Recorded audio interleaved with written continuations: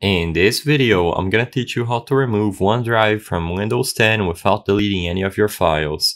It's a very quick and easy process, so make sure to follow along. First of all, I want to make a quick disclaimer and say that as you can see, I am recording this video on my Windows 11 computer. However, the process I'm gonna show you in this video is going to work regardless of your Windows version. First of all, to disable OneDrive, what you have to do is over here at the bottom right corner of the screen, open up your notification tray. As you can see, I don't have a OneDrive icon because I've went ahead and already disabled mine, but you should be able to notice the OneDrive icon over here as I'm showing you on screen. All you have to do is right click that icon to access the help and settings and then click settings again.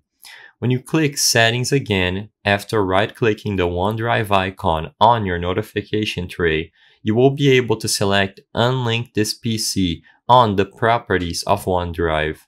Immediately after clicking Unlinking this PC and confirming or verifying that you want to unlink OneDrive, it will go away from your computer and it's going to stop synchronizing your files.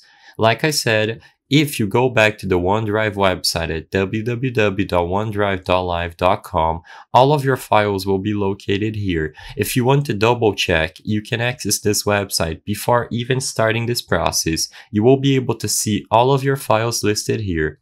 If you ever want to set up OneDrive again for whatever reason, all you have to do is open up any folder, any file explorer, and then click OneDrive over here at the left to sign in and get access again to your files.